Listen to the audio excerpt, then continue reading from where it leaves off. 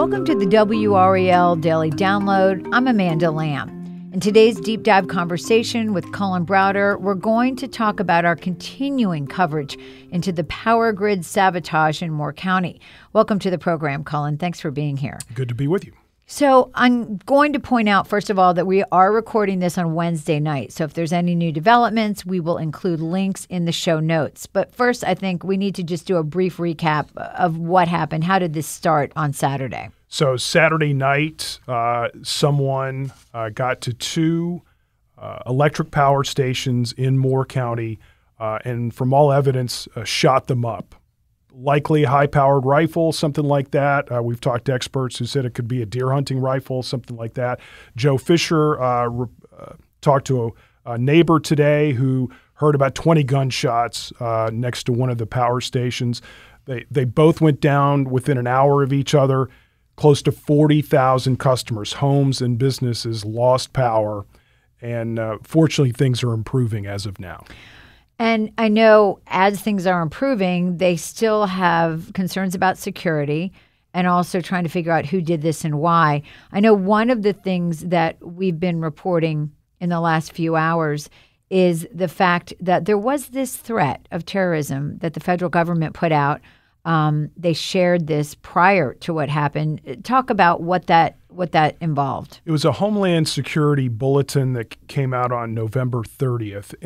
Fairly general, talking about a heightened threat environment nationwide, generally related to anti-government, anti-LGBTQ sentiment. And they said potential targets could be public gatherings, government facilities, critical infrastructure, which is obviously what we're talking here. Now, clearly, we don't know the motive yet. We don't have named suspects or anything like that. We know, I spoke with Chris Wecker, former special agent with the FBI yesterday. He talked about what they're looking for. They're looking for any and all surveillance video that may be from either a neighbor or possibly from the power stations.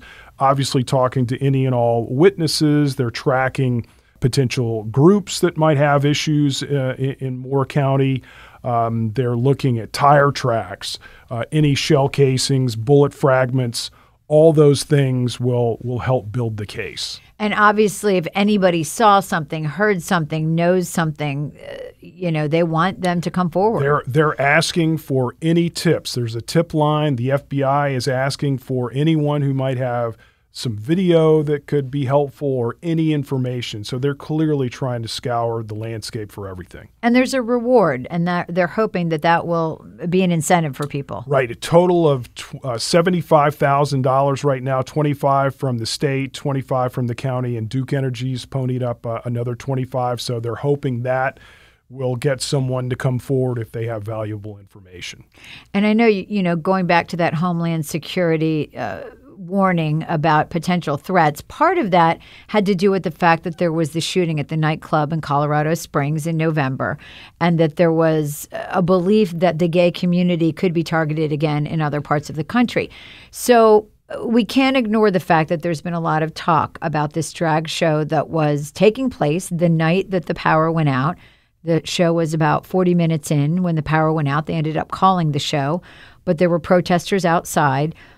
Is that still something they are looking at as a potential motive? I think absolutely everything remains on the table. The sheriff has said early on in the investigation, he said they didn't have anything concrete to tie it. But he said, and I know FBI investigators are asking all those questions to see if that possibly could be related. So I think that's clearly on the table. And just in terms of looking through the data and these reports over the years, we had this recent bulletin, but there have been warning signs for years. Back in 2013 at the Metcalf substation in San Jose, California, shot up 17 transformers. Interestingly, though, in that case, and it got international attention because of the terrorist act, no one was caught, by the way, never shut down power because in California, in that area, which is fairly metropolitan, they're able to reroute power. In Moore County, a more rural area, this happens on a more limited scale, but it just shuts down power to the entire county because they're not able to reroute. And they had to really replace these transformers. They couldn't just fix them. Right, exactly. And they've had to truck in all types of replacements. But they've looked at chatter over the years. In fact, Homeland Security came across some chatter in 2020. Literally, a hate group put out a handbook how to do this, how to shoot up transformers and knock out power if you want to cause trouble. So there's a lot of fallout from this. I mean, obviously people were without power, which was an inconvenience, but it was also dangerous because of the cold. Businesses obviously could not open and schools could not open. And we've also been reporting about one death that may have been linked. And so that kind of goes to, the bigger impact of this. It wasn't just an inconvenience. It really affected people's lives. Right. And in the news conference just this afternoon, they told us, look, this really is going to be determined by the medical examiner. We don't know if it was related to the power outage or not. I think it was an 87-year-old person who passed, but didn't have power. So we don't know all the circumstances. It's significant because of the law, the federal law. If there is a death related to destruction of an electric power facility, the person found responsible could get life in prison. Wow! So they could be charged with Correct. with causing this death. Well, we'll be back after the break with more from Cullen on what this situation says about the overall security of our power grid and just how vulnerable we are. Welcome back to the WRAL Daily Download. I'm talking with Cullen Browder about the vulnerability of our power grid. So the situation has created a lot of concern about safety here in North Carolina and across the country. I know you've been talking to some experts. What have you found out about what this says about the potential for something like this to happen in North Carolina or somewhere else? Well, I think we've all driven by a power station. You see the fences keep out high voltage, and you just never really think about the impact. But each and every one distributes power, and if someone's able to shoot up transformers and knock out power, depending on how it can be rerouted, it can have an incredible impact on a community. So we've talked to experts who, after the Metcalf attack back in 2013, the industry really looked hard at some of the physical security, and there were recommendations: either build walls, put sandbags up, just block the view, even that, which is a less expensive way to sort of harden these substations, slats and fence, whatever, just to block the view so you can't just randomly start firing. Those kinds of recommendations and guidelines were put out there. Clearly, that has not reached every single substation across the country. I mean, you're talking about 55,000 substations. I think the industry's been focused on cybersecurity because of the threats, and maybe got away from some of the physical security because this is obviously less sophisticated. But we're seeing the impact. And so are there plans to heighten security? I mean, is that what you're hearing? I know Duke doesn't want to get too specific because they don't want to tell people how to get into these substations. I think absolutely that's going to happen. We've heard there's been indications from the White House. Governor Cooper made it a big issue this week, just talking about we've got to figure out a way to prevent this kind of thing from happening. All these industry experts are saying, okay, we should have been doing this. Now we've definitely got to do it because this just exposes the vulnerability of our power grid. And, I've heard some talk, too, as well. You saying, well, it happened in a rural area, Moore County. And if somebody wanted to try this out, Moore County might be a good place to do it. And then who knows what's next? Another county, a bigger county, another state, a metropolitan area.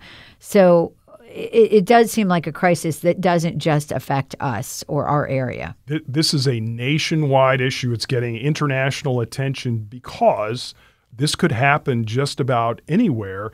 And just the information getting out there, like I said, that 2020 chatter, literally a handbook that was put out, I think it was a 14-page document from a hate group. Here's how you do it. And that kind of thing is circulating right now. And we've got to figure out a way to better monitor and prevent it from happening. Absolutely. And the good news is that it sounds like the power is mostly restored as of this recording. Yes. But, the second tier here is finding out who did this and why. And I would imagine there's a lot of pressure on these investigators, local, state, and federal, to do that, to find somebody so they can at least give answers to this community that was so devastated by this situation. Just this afternoon, the sheriff came out and just made a few brief comments. He looked exhausted because I'm sure he's, working around the clock trying to look for leads, follow up on tips they might be getting because they absolutely feel the pressure.